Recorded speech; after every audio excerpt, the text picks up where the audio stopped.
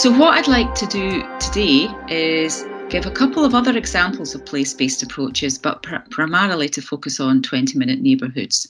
The other examples are there because they're part of the solution. There isn't anyone saying, go out, let's look at that ambition of 20-minute neighbourhoods in isolation. They'll be far more successful if we think of combining them up with other place-based approaches that exist. So very quickly, community wealth building. There's an elected member briefing note on the Improvement Service website if you'd like to read more about it.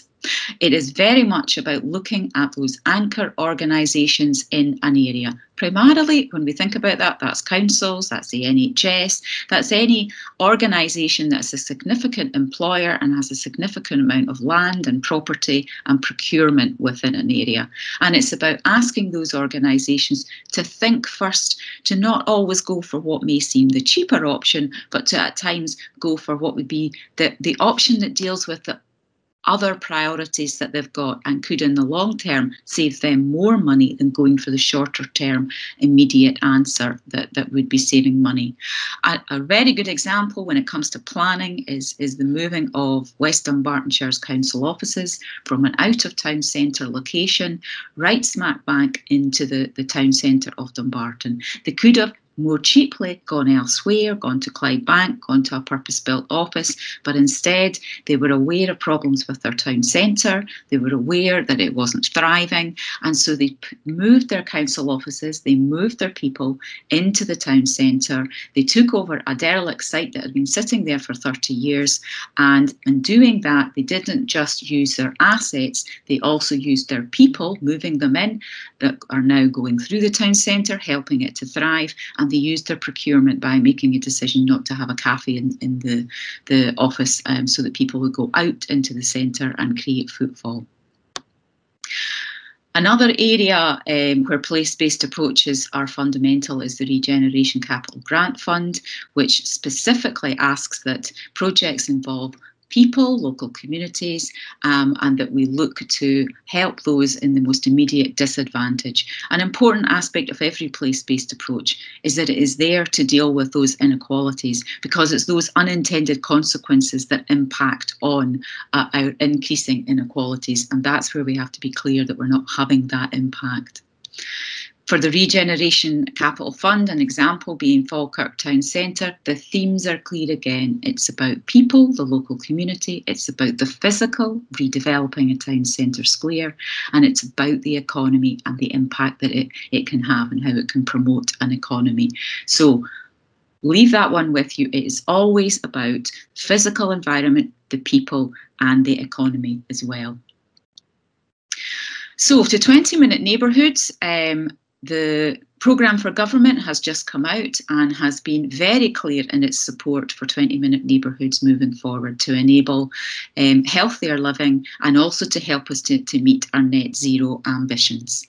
It spells out what it feels that it includes around active travel and exercise and access to local services as well.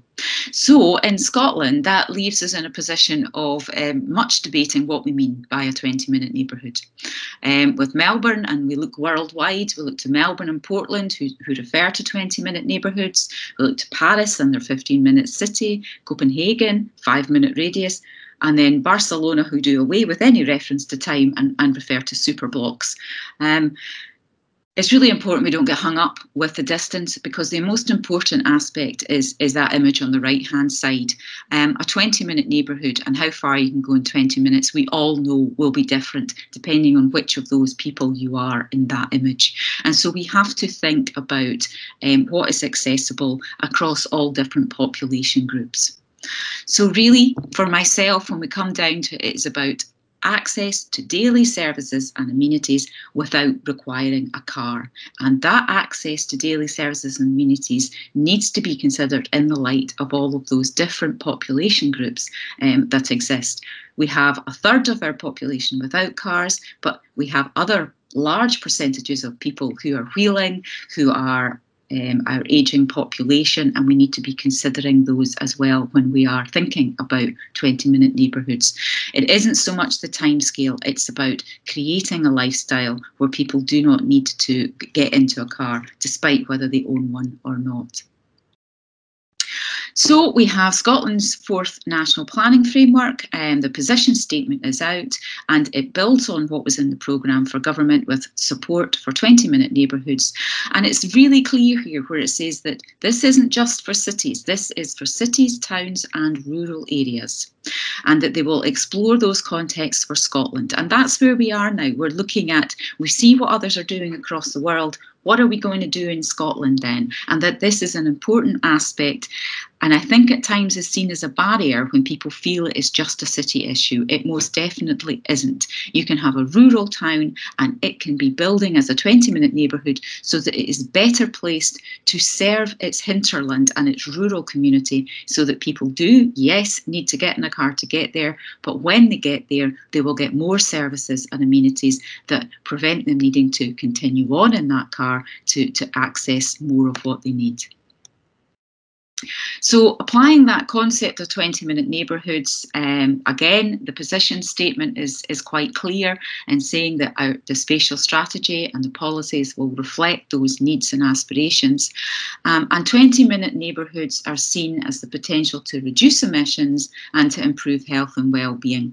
And that we will be exploring now as we move forward that emphasis on living locally. And I think that's the real thing. That's what we're talking about, not so much of an over focus on an amount of minutes. And again, reiterated then in it around the fact that rural communities and our towns and cities, and take account of the fact that they have a role in reducing inequality. So there is a focus there on these, about looking at the areas that don't have that equal access to resources and amenities and doing something about that.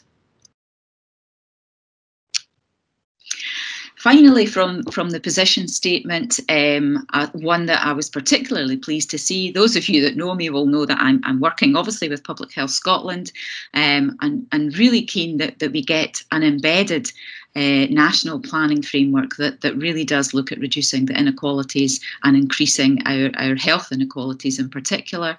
So it does state very clearly the vision will be supported by new and improved planning policies that bring together services and homes, giving life to the place principle and supporting public health and well-being and reducing inequality. That does lead on to something that, and a bit of work really that I started with many colleagues from public health, public directors of public health, heads of planning, COSLA, and probably coming up for 2 years ago now, where we said, but you know, when we look at these improved planning policies, most local development plans across Scotland have the sort of policies of what we deliver 20-minute neighbourhoods. So why isn't that happening then? So if we look at Melbourne as an example of what they are saying are the features of a 20-minute neighbourhood, they're talking about, you know, local shopping and facilities and schools, parks, green spaces, gardens, safe streets, housing, a diversity, walkability, cycling networks, and connections. All the sorts of things that if you look in a local development plan, there'll be policies there already progressing on those topics and requiring them. And the work that we were already doing, looking at the themes that sit behind the place standard. That's a very recognisable wheel as the tool, but there are place and well-being themes that sit behind it, aspirations for outcomes that we want to achieve in Scotland. And we found that as the 20-minute neighbourhood was reaching us from Melbourne and Portland and so on, that they actually mapped across really well, and we mapped them across, and there was nothing missing there in those that have certainly been used across the world, and those that sit in our own place and well-being outcomes that sit behind the place standard. For myself, the benefits of those place and well-being outcomes is how they map across into the behaviour change that we want to see in Scotland in order to deal with the biggest inequality that we have, which is around health inequalities. And health inequalities are one of those foundations as well to then having economic inequalities as well, because if you're not at your best physically and mentally, then your ability to take part in society and work is impacted also. So just taking one theme of moving around and looking at one change that we can make in a place of improving walking and cycling infrastructure.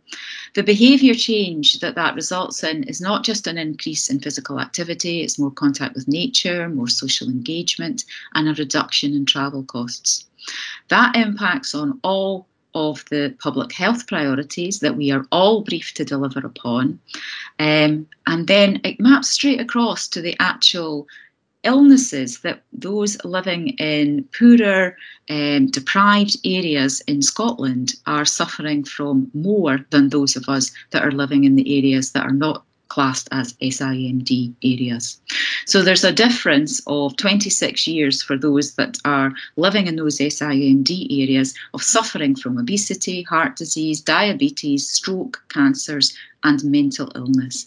And if we intervene at every level with an ability to think about that, the three things going round, and think about the physical place and how it impacts on people, we can begin to address those inequalities. We can begin to go into those areas and make changes in their environment that therefore have a read across and improve their physical well-being as well, and their mental well-being, and start to reduce inequalities.